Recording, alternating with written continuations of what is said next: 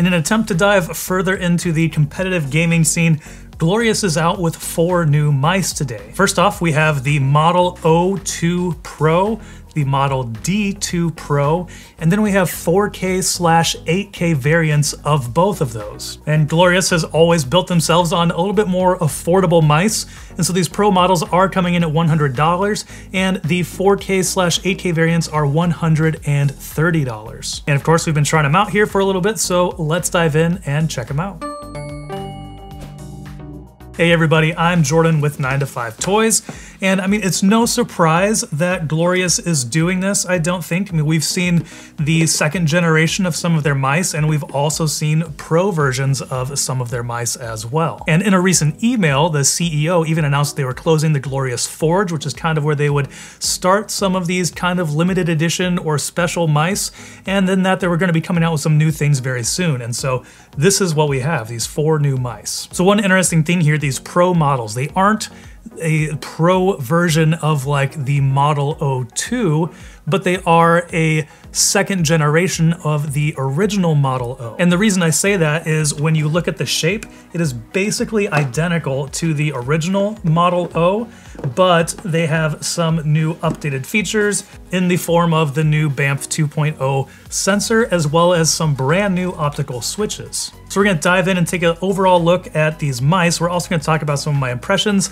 and mainly I've been using the Model D2 Pro, the 4K/8K variant. You know that I like an ergonomic mouse. The Death Adder V3 Pro has been my favorite recently, so this is what I've spent the most time with. But first off, let's just check out the Model O2 Pro. Design-wise, the $100 Model O2 Pro looks nearly identical to the Model O Pro that was released in a limited batch in the fall of 2022. This was one that I did pick up. Instead of the honeycomb shell, which is kind of a feature of a lot of Glorious's mice, the Pros have a solid shell, and they also don't have any RGB. And usually they're much lighter weight. The O2 Pro is 57 grams. The 4K edition does add 2 grams to it, so coming in at 59, just a quick note there. So dimension-wise, it is 128 millimeters long, 61 millimeters wide in the front, and 67 millimeter wide in the back, and 37.5 millimeters tall. And it does have that BAMF 2.0 sensor, and then it has these new optical switches from Glorious. And we'll quickly take a look at the Model D2 Pro, and then we'll talk about the sensor and the switches a little bit, because that technology is the same between all of these mice. So the Model D2 Pro, once again, takes a lot of the same hardware in here and just makes it a little bit more of an ergonomic shape. So it's not the symmetrical shape of the Model O. It has a more kind of Death Adder ergonomic shape where there is a higher hump here on the left and it's sloped down to the right. And the overall dimensions are coming in at 127.4 millimeters long, 62 millimeters wide in the front, 67.7 wide in the back, and 42.5 millimeters tall. And the base $100 version is coming in at 60 grams, while the 4K/8K edition comes in at 62 grams. And Glorious did make a 1st generation Model D Pro. I did not pick that one up.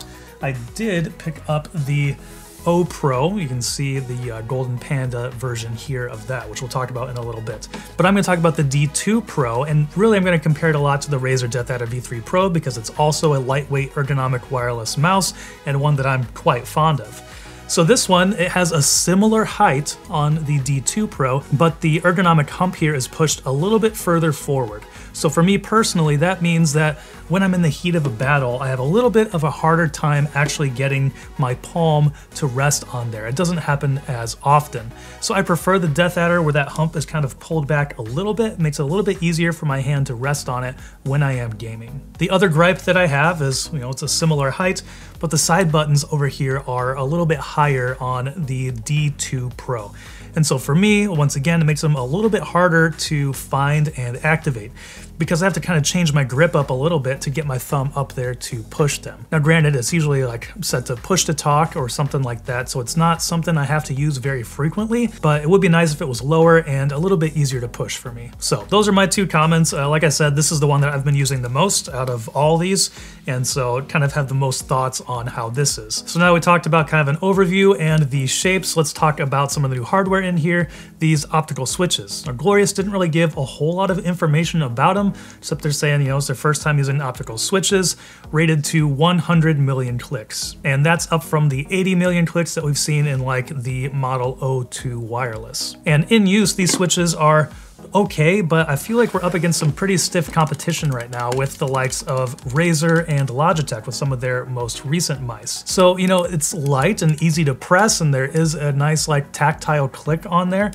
but at the same time, the overall press just feels a little bit lesser quality. I'm not sure if that's because it's just kind of hollow or there's like a little bit extra sound, a little bit extra plasticky sound in there, but it doesn't quite have the same premium feel as like the Viper V3 Hyperspeed from Razer or the latest Logitech Superlight 2. Now, I mean, that being said, like I said, they feel good, and they're like there's barely any wobble when you push down the button and move it back and forth. There's very minimal pre and post travel, so it seems like it's a good switch overall, but it just doesn't quite have that same kind of premium feel or sound to it as what we've seen from some other companies. And that might be because of the shape that they have on here. They're the larger buttons that kind of go along down the side here. And we've seen a lot of other mice kind of going away from this shape, because I guess there have been some complaints about like, you know, pinching with fingers in between the button and the side here. So most recent mice have kind of gone away from that. So it's a large plastic button, and maybe that attributes to the kind of less than ideal or not so premium feel.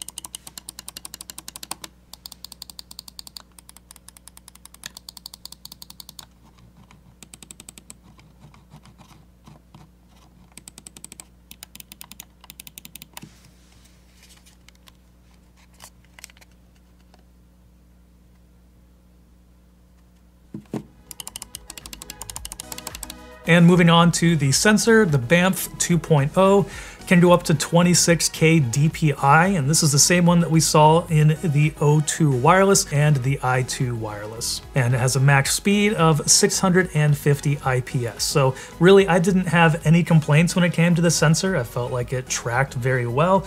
But at the same time, compared to some of those, you know, more premium pro mice like the Razer and the Logitech, it doesn't quite have the same premium features that we've seen with those mice. For example, with the Death Adder V3 Pro and the Superlight 2, you can change the XY sensitivity with DPI to make it a little bit more catered to like FPS games, and some players do that when they are spraying an automatic weapon. And also with the Superlight 2, they have this really awesome feature where you can basically match the DPI and sensitivity of another mouse, where you just like set them down next to each other and track, and the Superlight 2 will set that sensitivity exactly the same as what your other mouse was. So it made switching over to a different mouse easier, because sometimes DPI sensitivity can vary between different manufacturers. So while I didn't have any problems with the sensor in either of these mice, once again, at the same time, it didn't quite have the same premium feel and not as many kind of high-end features there. All right, now let's talk about the 4K, 8K experience. Now,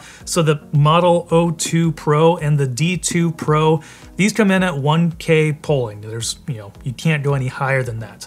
So for a lot of people, that's gonna be totally fine, come in at $100.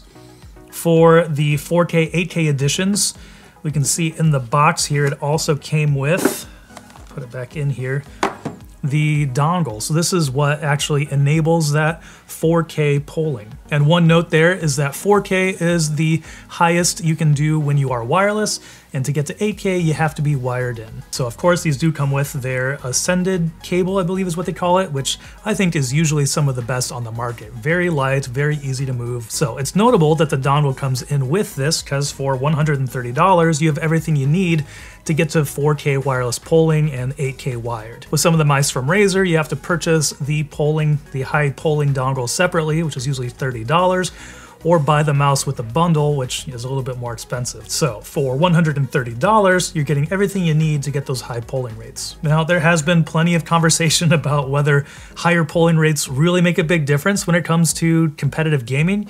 And while a lot of more casual players probably won't really notice or realize the benefit of that, if you are on the top tier of competitive gaming, or if you want to be there or striving to be there and want the best tools for the job, typically higher polling rates do equate to a lower input latency. So all your actions feel a little bit snappier, a little bit faster. Now, sometimes in some cases, those can also be met with some more issues than what a lower polling rate would be. There have been some cheaper, higher polling rate mice that have had some, quality issues and have introduced some new issues when you are using them on a system. They can be a little bit more intensive for a system and can sometimes even have some connection issues. But once again, if you're looking for the best of the best, typically that performs better. And with new optical switches on here, I don't have any way to really test input latency, but it feels good. I know it's just hard for me to just say. Hopefully we see some third-party testing here soon from other creators like Optimum Tech. All right, so now let's talk about some of my just overall in-use thoughts. Like I said, I spent most of the time with the D2 Pro 4K edition because I like the ergonomic shape and I wanted to see how that higher polling rate performance felt. Now, like I said, I purchased the Model O Pro when that first came out, and I didn't cover anything about it because it really wasn't that great and it wasn't available, mass market. They kind of just did a limited run and had some quality issues when you shake it. You can hear there's a little bit of rattle in there. And so just didn't have a great pro experience. So far, these mice, both the O2 Pro and the D2 Pro, have both felt a little bit more professional. I haven't had those same issues with rattling. Everything feels solid. There's no sound in there at all. So overall, the build feels pretty good. So really, I've been testing this playing the new Battlefield 2042 update with their new map because it's all infantry focused. It's kind of like Operation Locker and Metro themed, so it's all indoors, very tight spaces, and so having something that's a little bit faster like this has been a lot of fun to test out in that game. And for me, it's felt great. It's felt snappy and responsive. But there were a couple of issues when I had it in the wireless polling mode. So when I had the dongle sitting on my desk, I usually have, a few other wireless devices plugged in at the exact same time too, and I had some of those other dongles and receivers sitting up there by this. And occasionally I would get a little bit of like a stutter where it didn't seem like it was getting a solid signal. And so moving some other things and unplugging some things that I wasn't using and just kind of cleaning up the space, that made that go away. And once again, this wasn't like a constant issue, but like an occasional hiccup that I experienced when I was playing. But when I had it wired in and running on that 8K polling rates, everything felt great. It felt very smooth. I had no issues when I was running this mouse wired. So overall, I'm glad Glorious is going this route and releasing some more pro mice. We had the O2 and we had the I2, and the honeycomb shell with RGB is one thing, and I'm sure some people like that and want that, but for me personally, I would choose a solid shell without RGB any day, especially when it comes in at a lighter weight. And the new upgrades on here feel good. The new sensor, new switches, everything feels good on here. Hopefully we'll see some very accurate third-party tests here soon where we get some numbers as to how they compare with some of the heavy hitters like from Razer and Logitech. But in my experience, these have been a lot of fun to use. So like always, Glorious kind of threads the needle between like premium and cost-effective. If you really want the highest end performance, you probably want to go with like the Viper V2 Pro or the Death Adder V3 Pro or the Superlight 2. But if you're on a tighter budget, or you really like the shape of this because it is a little bit different, then you can save a little bit of money and get something a little bit more affordable that still performs well, but maybe just doesn't quite have the same premium experience as the more expensive mice. So that's gonna do it for our look at the Model O2 Pro, D2 Pro, and the 4K, 8K editions. Let us know what you think about them down in the comments below. And if you want to see me and hear me and talk to me a little bit more live about these, make sure you are subscribed, hit that bell icon so you get notifications when we are going live. You can catch me using this mouse and using some other recent gear and ask me any additional questions that you have. And if you're looking for some other videos to watch, I will link to our review of the Superlight 2 as well as our most recent video.